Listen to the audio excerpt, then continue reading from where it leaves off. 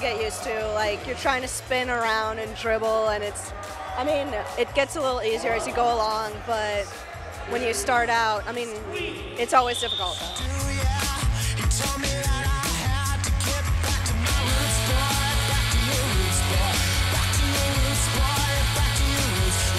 It was really good. We had a student life team, and it was a lot of fun. We didn't win our first game, but like I said, we got to play against CBT and have a lot of fun doing it. As someone that uses a wheelchair, I found it as an amazing experience because it was all amazing to see people that do not use wheelchairs trying to use the wheelchair, and it was amazing.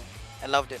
I'm gonna feel this tomorrow. My arms are killing me right now. It was hard to get used to at first, but then afterwards it was actually a lot of fun and learn a lot from it. And now I appreciate, you know, when I see kids in the wheelchairs now, I respect more of them now because a lot of workout. I brought 20 wheelchairs across the country so people could actually experience what it would be like to play in a game of wheelchair basketball. So it's kind of like sports, and it's kind of like a disability simulation all wrapped into one, where people get really good exercise with their arms and have a lot of fun with each other.